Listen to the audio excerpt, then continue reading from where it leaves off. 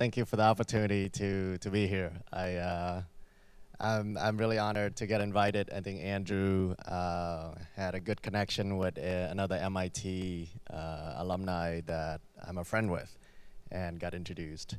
So I think Andrew told me that I'll leave it mostly. I'll do a brief intro and tell you a little bit of history of the company founding, and then have time for you to ask me a lot of questions on what you would like to know, really. And I'll give you my point of view, obviously, and that's just one data point. I don't dare to call it advice or anything like that, because every business is very unique, very different, and you can take it and hopefully apply it to what you do.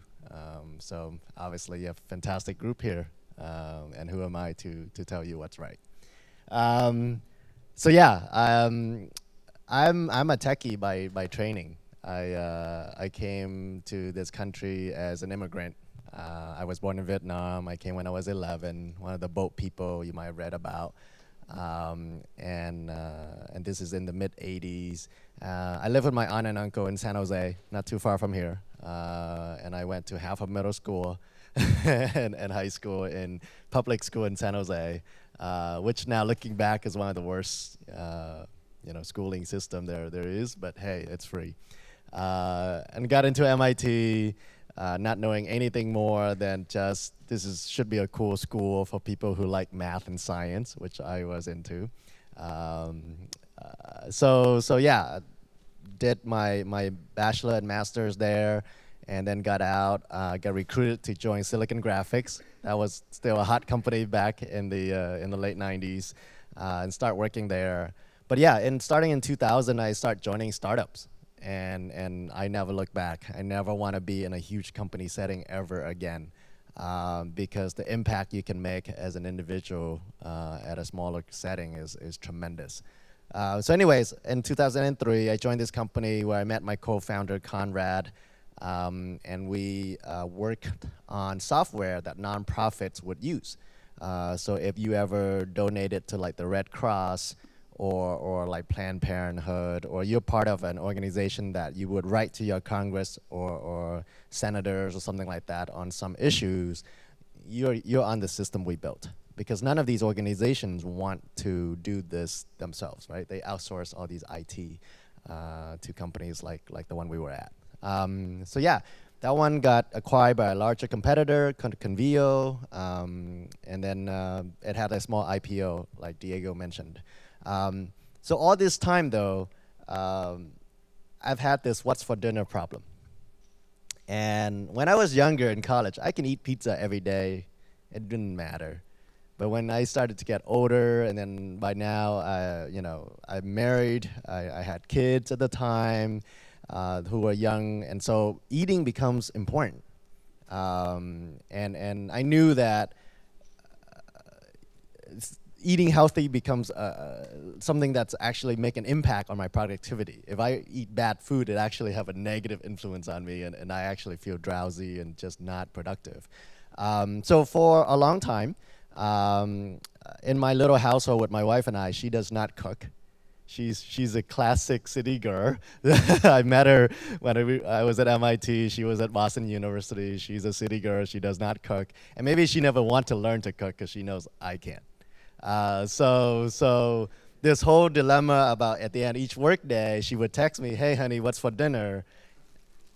It's not just a question of literally what we will be eating for dinner, but it's an insinuation like, "Are you gonna cook something tonight?" So that pressure that I now fully understand, a lot of stereotypically women in most countries, including this one, tend to feel at the end of each workday, assuming they go to work, then they have to put food on the table, and then they potentially get judged by their own family members about whether that was any good, right? That's crazy. I mean, so I had this pressure in me for years. So, I left that in the back of my head, and then there was a neighbor that I used to live across from the street from. He has an older son, same age as my boy, and they play together. He shared a lot of food with us, and I learned that he was a former personal chef. He used to go into people's home, cook up a storm, 6-8 hours, whole day there. Spent a whole day at this random client's home, and put the food in the refrigerator. And when the client comes home from work, enjoy it over the next few days. And he charged an arm and a leg for it. It's like $400, $500, sometimes $700 per engagement, depending on how much food he cooked. So I was like, yeah, thank you for sharing great food with us. I can't afford a service like that. So anyways, this is all happening in the back of my mind. And when this other company that I was at had a small IPO, I saved a tiny little bit of money. I'm not a founder or anything of that company. But as an employee, I had a little bit of stock and save up some money from that. And I walked up to my wife and I was like, honey, can I give this a shot? Can I do this? And you'll be the sole breadwinner for as long as I can imagine. Maybe we'll give this for a year or two, and if it doesn't work, I'll go get a job or something. And so she was like, yes, absolutely. So that's how the company started, in my living room. And I would beg chefs that I found on Yelp. I would go to Yelp and look up chefs and find anyone, and then I cold call them. I would say, hey, I'm a random person interested in getting your food, just to get them to answer me back. And then I start talking about this concept of Munchery. And it was really weird. They're like, what the hell is this? and I had to beg them, literally, like, I'll pay you for you to cook extra meals and I'll sell it to customer. And for the first few months of the company, we only launched in San Francisco, and I did all the deliveries in the city myself for the first 5 months or so. Thank you. It's not because it's a noble thing to do or anything like that. It's because I was the only one. But no, really, I understood what it takes to do delivery efficiently. Even nowadays, until today, like this text alert that customers get when we're a few minutes away, I started that back when I did it. Because I knew people wanted to know when I'm coming. And then it's just also an opportunity to ask people, hey, what do you like? What do you want to see on the menu? What can we do to improve the service? So yeah, that's how the company started, very humbly like that. All bootstrapped it by my own money, Conrad's money. We had no outside investment until much later, where we raised a tiny little seed round of a couple $100,000. It's almost laughable amount of money by people that I actually delivered to. So the Matt Mullenweg, the WordPress founder, the Sunil Paul, Sidecar founder, these are people who had the same problem I had about what's for dinner, but don't want bad takeout. Because usually the option is you cook, or you go get some kind of takeout that is usually not good for you. Okay, it may be convenient. It could be even be McDonald's, right? Down the street, easy to get. But you know it's not good for you, so you settle. You're like, ooh, I know this is not good for me, but I have no time, so I have to get something like that. And even pizza, Chinese, I mean, I'm Vietnamese, so I can bash Asian food all day long, and I feel okay about it. But most food that's meant for delivery is not really meant for delivery.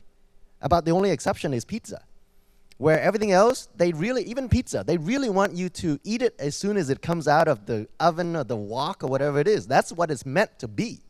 That's called a la minute cooking. You cook it and you put it on the table and people enjoy it right away. That's best. But when it comes to people getting food at home, what's the next best thing?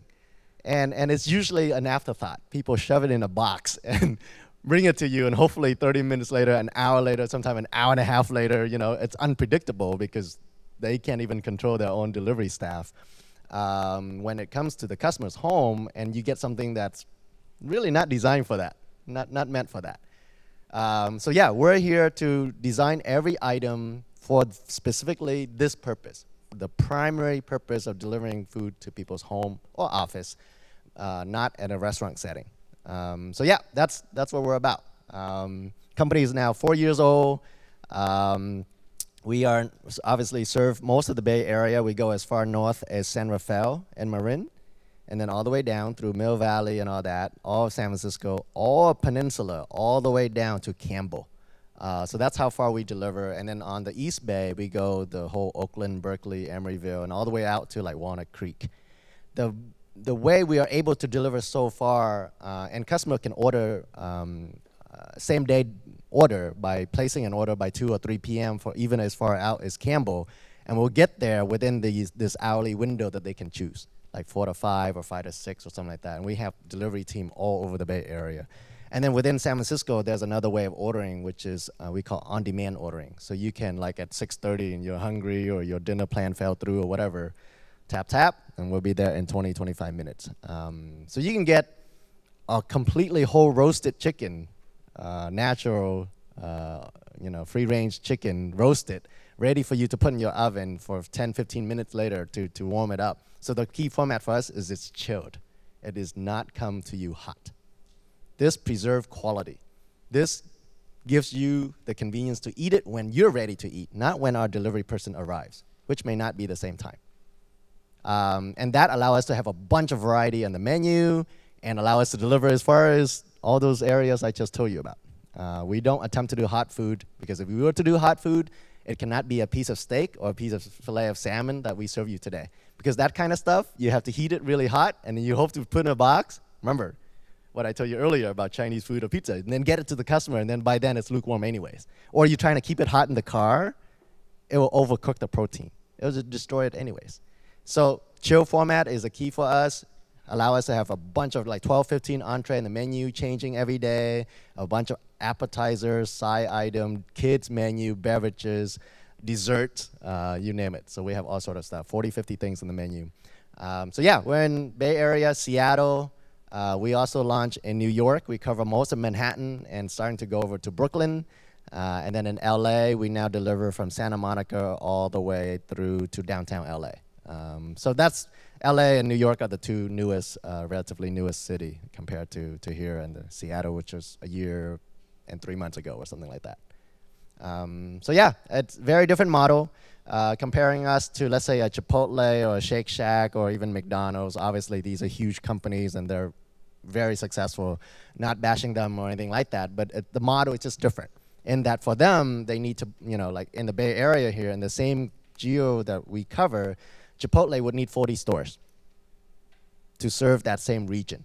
And that's great because the 40 stores act as their marketing, right? You see it.